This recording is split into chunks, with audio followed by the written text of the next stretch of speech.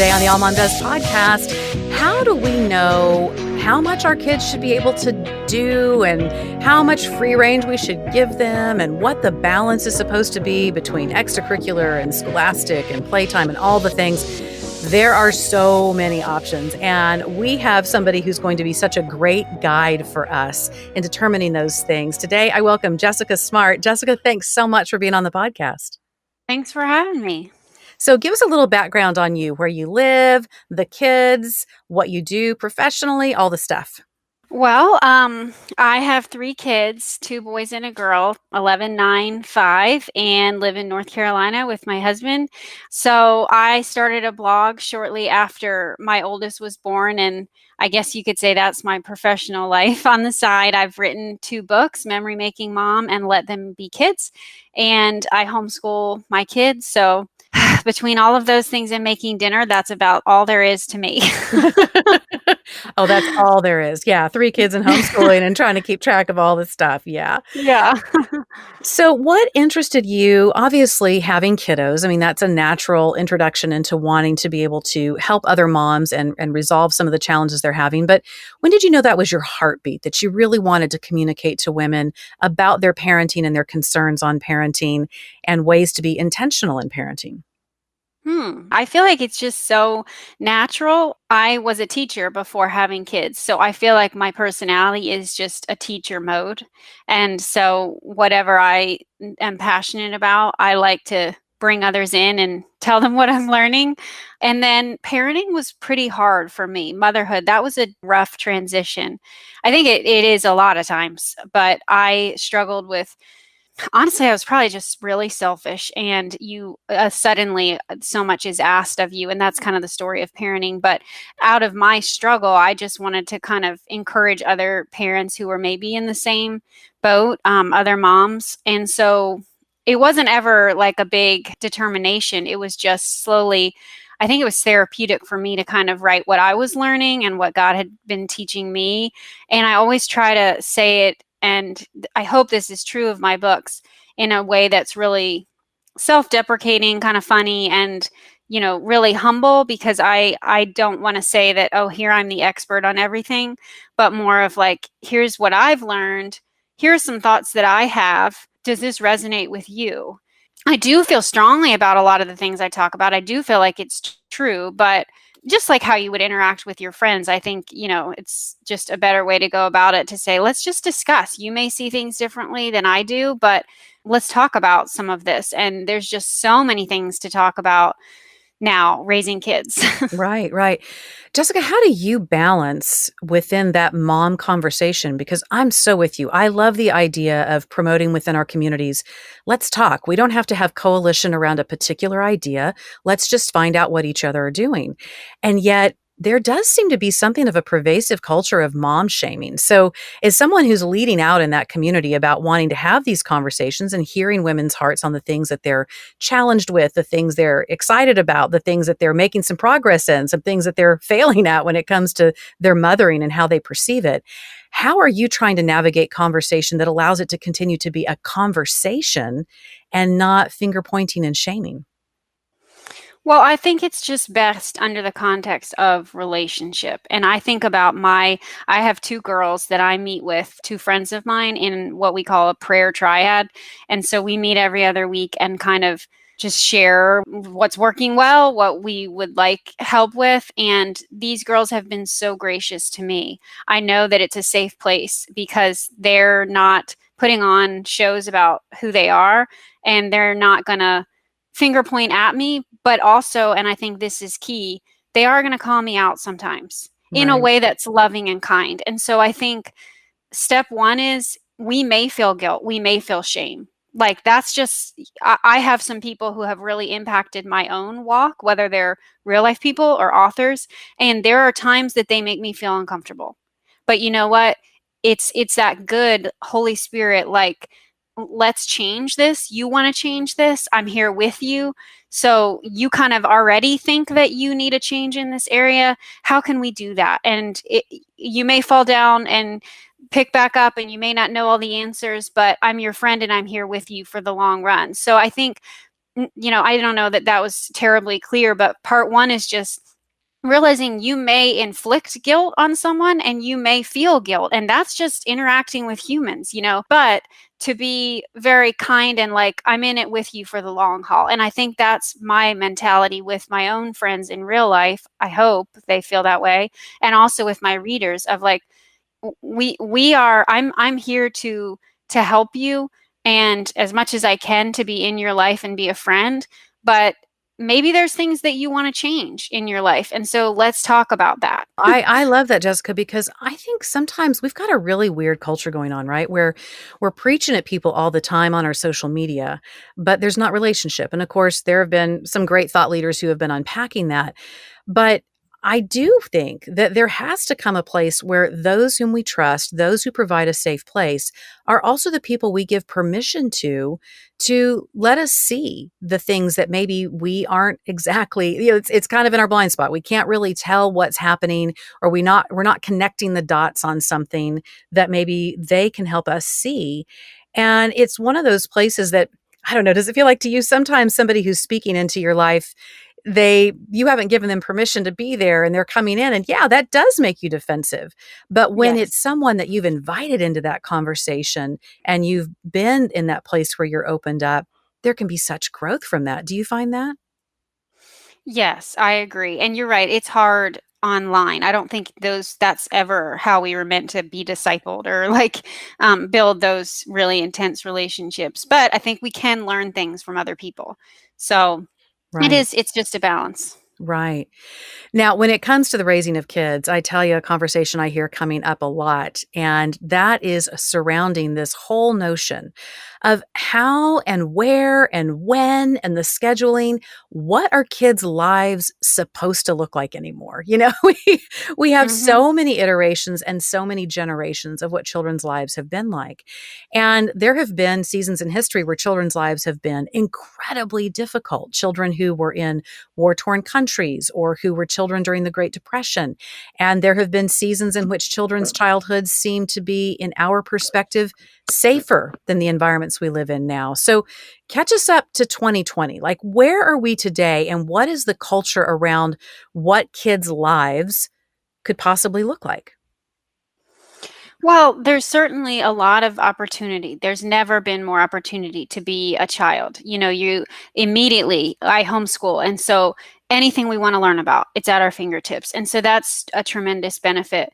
But with all of that knowledge, it's a weighty thing and it's a big thing and it's a big world. And so, I know that your followers more than I do, as their kids approach the teenage years, the demon that can be when they're kind of exposed to the internet and being able to meet anyone anywhere and all that nonsense. And so I don't want to be anti-tech. I am where I am because of technology. So Right. but I think we're absolutely ignorant if we just wide open the door to all of that for our children without being extremely cautious. And that's one of those statements that may make people feel like, well, I don't know if I agree about that. And I would just turn it back and say, is that something that resonates with you? Do you kind of have a hunch that it's too much, too fast? And if it is, the first thing I would say is just that you absolutely can make a change and that you are the grown up in the home. And it's not easy, and to back the bus up and say, guys, I did allow fill in the blank, but I have new knowledge now. I think we need to reevaluate. Well, and I think part of what we are trying to navigate too is, I know in places that we feel insecure as parents, in places where our kids are moving into stages and phases that maybe we haven't experienced before with them, we love people who will come out and say, well, this is the age at which your kids should be able to be on this, or this is the amount of time your kids should have if they're the age of that. But I sense what you're saying is you've got to really take a look at your own household and the children in your household and where you live. I mean, for example, if you're raising a child in New York City, the odds that that kid is going to need a phone earlier than a kid living out in, a smaller town in Kansas are probably pretty high, So the conversations you're going to need to have with a child who lives maybe in the city versus a kid who lives in a situation in which a more of a suburban experience, those could be different conversations. Is that right? Agree, yes. But I do think there continues to be pervading research about certain kinds of technologies. I've thought about that scenario you're Right. describing, and I'll probably get to this stage where we'll need to have some sort of a communication device. My hunch is right now it's going to be pretty stripped down because a phone doesn't immediately equate to Instagram, for Right, example. right, right, So I think you just have to be very cautious. And there continues to be a ton of research on the impact of technology, not just on kids, but on adults. And I don't know about you, but I sometimes don't like what my phone has made me into. And right. I often wish that I had more self control. And so I think if I, as a 38-year-old grown up who had, a great childhood, not on screens too much, my brain was not wired through technology. If I myself am struggling, how would I ever expect someone whose brain is not fully formed to be able to handle all of this? And so, and I don't even have it figured out myself. I just was reading the book, How to Break Up with Your Phone. Why was I reading that book? Because I'd like to break up with my phone. Yeah. So, but I just think we ask so much of our children. We Right, we expect them to handle things that we even can't handle, you know? right. I mean, grown men have tons of parameters on their devices because of the immediate, easy access to all sorts of junk. So, Right.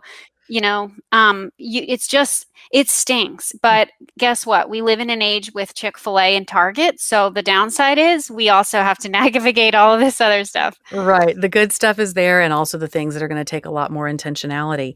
I do love the idea that, when you start your child off with a phone, and you may have very good reasons for needing to give that child a phone earlier than maybe what some of the research says, or maybe what your advisor or your friend says. But if that reason exists, you're so right, Jessica. It's not that we have to hand them the phone that can do everything. There are still simple flip phones that get the job done, that keep you in communication with your child without immersing them immediately into an environment that has access to all of the things. Now, Jessica, I feel like within our technological age, and I can definitely see it with my own children, I have 8 kids, and there's a 16 and a half year span between my oldest to my two youngest, who are twins. And one of the things that we have wrestled is how to keep playtime and those interactions of imaginary play and all of that off of screens. And I will tell you, Jessica, I don't know that we've done the greatest job with the younger kids because the technology has just gotten better and better. The access to movies has gotten so much faster. I mean, all of the places that it's a temptation to allow technology to replace true imaginary playtime, it's so much more strong now than it was when my older kids were younger. How do we protect the beauty of play? We see researchers talk about how important playtime is and using the imagination and creativity. How do we protect that in such a tech saturated world? I think there's just, unfortunately, the answer is to delay as much of the introduction of these things as you possibly can. That's just going to be the facts because as soon as your kids know that, Madden exists upstairs, they're going to ask you 10,000 times to go play Right. it. Yeah. And I know very few people who have said, man, I wish I would have introduced fill in the blank sooner. I wish I would have Right. given them an Instagram account sooner or allowed, Fortnite sooner. You're not hearing those stories. So I'm not bashing those things, but I'm talking to the parent who's on the fence about something. This is your sign. Wait, put it off as long as you can. And I do want to say, like, it's not, again, that technology is bad. Okay. But if you think back as adults to the most wonderful experiences you've had, like if you were to picture right now, one of the most amazing memories you've had, was it on a phone? Like, how close were you connected to your technology? My guess is it's probably more to do with people and nature and really good food and travel, right? Right. Like, so what I'm getting at is I'm not saying away, just take technology, put them in a blank room. No, that's a misinterpretation of the message. I am saying all of us in the family, from the bottom to the top, need to get back to what is real fun. And Right. that's part of my message in Let Them Be Kids.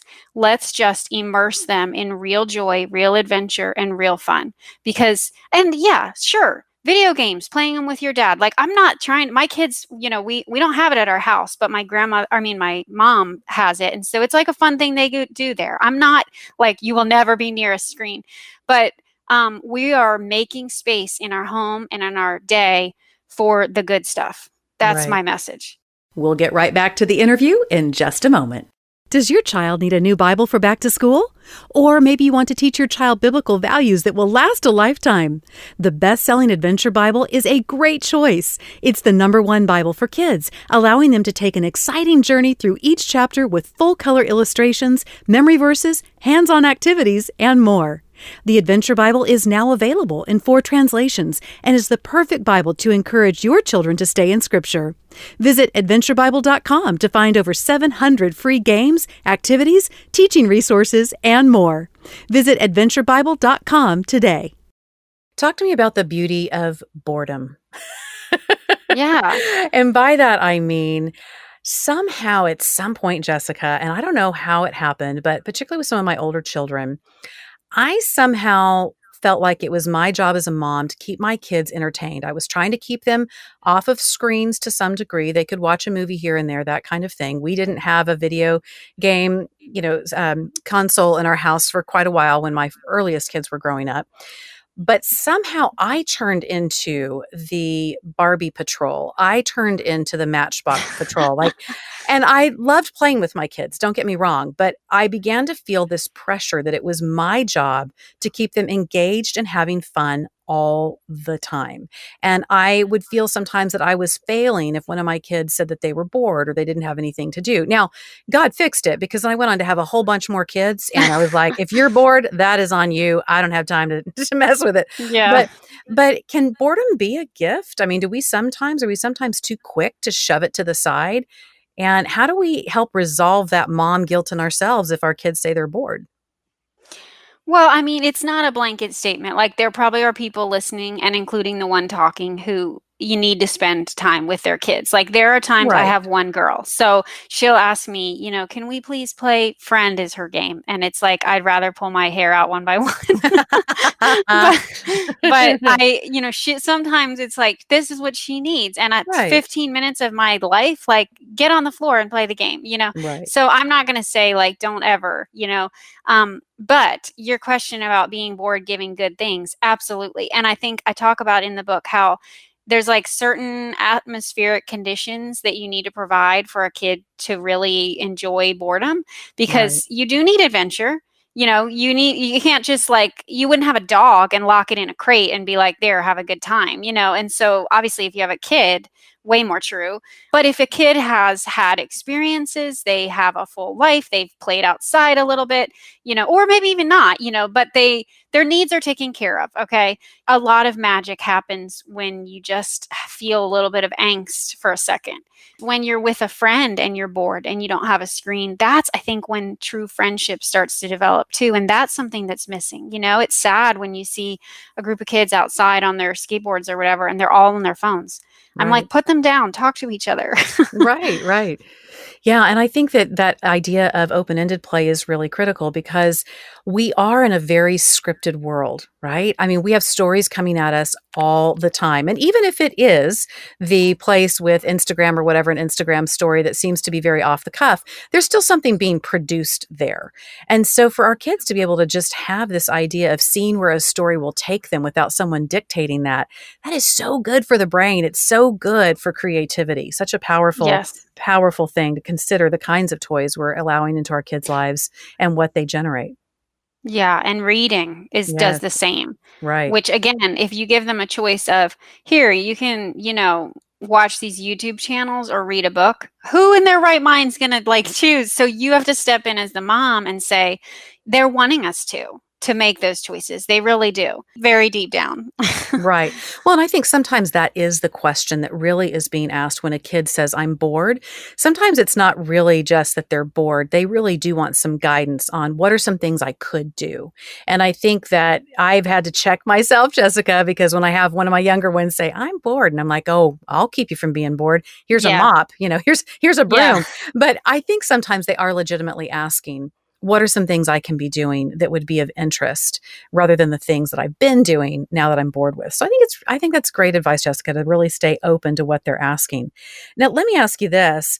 A whole bunch of parents, you've been homeschooling. I've been homeschooling for many, many years, but a whole bunch of parents got the cold deep dive bath into the remote learning experience as we have been dealing with COVID this past spring. And so, what do we need to be thinking about when it comes to the way we look at learning in combination with technology? Because now we have kids who, whether they're homeschooled or in a traditional school, technology plays more of a role in their learning and can be very, very powerful. I mean, the access to so much great information and history, and technology does leverage a lot of ways that we do learn. It can be auditory, it can be, visual, it can be tactile, which is a great thing. But how do we begin to navigate those waters where our kids may be spending a whole lot more time on technology for the purpose of learning? How do we make sure we stay balanced? Well, you're asking my opinion, so I'll give a very direct answer that may not be, I don't know, an easy one, I guess, but I've spoken to a lot of parents who are concerned about this coming fall with some of the changes, whether it's some at home, and heavy virtual or even in schools. And the people I've talked to who have done the deep dive, as you talked about with homeschooling, and it was a lot of computer technology based, I think it's been a very difficult thing. Yeah. And I would say, I don't think that's an ideal learning setting for teacher, kid, parent, anyone. And so if you're a parent right now who's looking at anticipating that, again, I would honestly say, and again, like this is so easy to say, a blanket statement, but if at all possible, I would just try to do your own thing, honestly, because I think it's hard to be on the screen, like you said. It's a very difficult way to do learning. Now, we certainly supplement, and I think, absolutely, screens are great for being involved in learning, but to have all your learning happen that way, I think is just really difficult and not ideal because kids, as you said, need so many other different ways.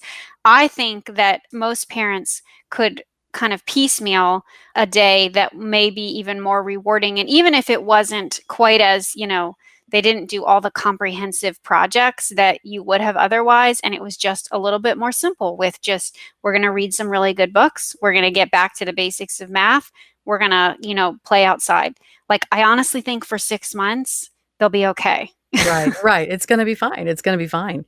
There has been a really interesting thing that I've been seeing parents talking about as we came through all of the spring and the different lockdowns and that kind of a thing.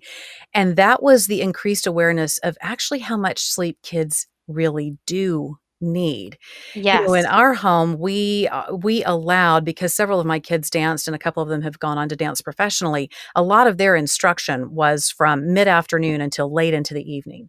And so for many years, we allowed those kids who were out late doing all of their training, we allowed them to sleep in until they had recovered because they were these, uber athletes and we knew they needed that, but they required a ton of sleep, Jessica. I mean, it was a lot. And I think parents are becoming aware all of a sudden when we begin to reduce some of that crazy busy schedule and we allow ourselves to see the necessity that sleep is. Boy, our modern schedules don't allow for much of that, do they? And how do we, to your title, let them be kids, how do we make sure they are getting the kind of rest that they truly need? Yeah, I don't know that it's easy if you're in a conventional schedule, is it? Because sports are late or activities, and a lot of schools do start earlier. So I don't know that I have an answer for you. That's one thing I'm very grateful about because I have some kids that are absolutely different human beings with the wrong amount of Mhm. sleep. And Mhm. I think some kids maybe have also, I mean, it's been hard to be home. I know that there's been a lot of struggle. It was not easy for them, the kids who were in a school setting, and then suddenly there's this world, you know, pandemic and they're at home and all the change. I think it's been hard, but I do think you're right. The sleep part probably improved some behaviors. Right, right, absolutely. And I do think that I am seeing some school districts beginning to take a really hard look at that and realizing, wow, we've kept kids in classrooms for a number of hours, and yet the amount of homework on the flip side and the extracurricular activities, that's really beginning to impact just how well they're resting. And when you are sleep deprived, None of us tend to fare too well when we're sleep deprived. Now, Jessica, within this lane of moms and the way we all kind of look at each other and sometimes the way we judge each other, there's been a lot of controversy around what is called free range parenting, which is allowing kids to have a bit more freedom to roam the neighborhood, to go to the grocery store that's a quarter mile away. How do you weigh in on this? I mean, what are you seeing within your community, and what do you think about all that?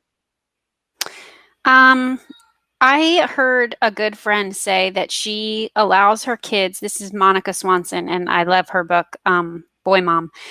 She said they give their kids tremendous amount of physical freedom, but they protect their hearts Right. very, very carefully.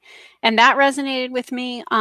I do think, you have to balance the physical freedom. And to be honest with you, I wrote this book, Let Them Be Kids, and I have some brother-in-laws that are like real low key. And so if I'll say, hey, all those kids are, my parents own this huge plot of land and there's a creek and snakes and I'll be like, we need to go check on the kids. And they'll just say, oh, Jessica, remember, let them be kids. Yeah. And it's so Throwing annoying. it back at you, throwing it back. Right. So mean. So, but I think one thing I address in the very beginning of the book is to say let them be kids isn't passive. Like, it's hard work to let them be kids. Oh, I like and that. sometimes it means you're the protector and you step in and create an environment where they can be safe.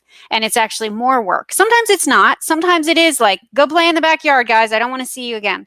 But, sometimes it's work to be the adult, but it's very rewarding when you can give them that gift and see them grow. So I don't have an answer for you, about running to the gas station, because I do tend to be more protective. If they're in a safe place and they can explore nature and they can create and have their little kingdoms and worlds and create rules and all that, like, yeah, I let them. I totally get that. And I think that, I've found within my own parenting that sometimes it's dependent on the kid. We've tried to avoid to some degree. We have some thresholds for things that we think are important in terms of marking the day when our child enters a new territory or a new level of freedom or independence. But we've had to kind of look at it case by case too. We have some kids who seem to be a little more aware of their surroundings and a little more on their toes. And then we have a couple who just sort of amble through life. And so we've had to be aware of where they're at and what their needs are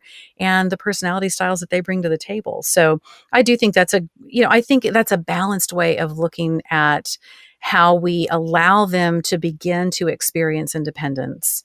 And to your point, that we can let them have some physical freedom within an environment in which we have a little bit more say over what's going on. I think that's a great way of looking at it. I think when you let them have some freedom, I talk in the book about the importance of just like appearing every once in a while to like, hey, I'm here. How's it going? Checking in. Like, is everybody being kind? And, are you like scraping the car keys on the van? Like, is everybody behaving? Right. And that's really powerful for them to know, like, they trust us, but they're here watching. Right. I think that's a really great technique and certainly something that can be of great, great help. Well, Jessica, you have just been a wealth of information and wisdom. Thanks so much for all the encouragement about how we can help our kids be kids while they're kids in those kid years. I think there's just so much good here. I can't thank you enough for the blessing you are to my listeners. Thanks for having me. Be sure and check out the show notes that our content coordinator, Rebecca, puts together each and every week. A big shout out to Donna. She is our producer and helps make sure that the audio quality and all the things are the way they need to be so that you can get the episodes. I would love to ask you a big favor. Would you do this for me? Would you go and subscribe and like the podcast wherever you get your podcasts? It really does help get the word out. And if you leave us a 5-star rating and a really sweet review, you might just get to hear your review read online here on the podcast. I would love to connect with you on all places social. You can find me, Julie Lyles Carr. I particularly love Instagram, so come see me over there. And while you're on the webs, be sure and check out AllMomDoes.com, which is our blog and website. It's an incredible resource for you. And of course, All Mom Does on the socials. And we also have the All Mom Does podcast discussion group where I check in and chat with you throughout the week about the episodes. So would love to see you there as well. I'll see you next time right here on the All Mom Does podcast.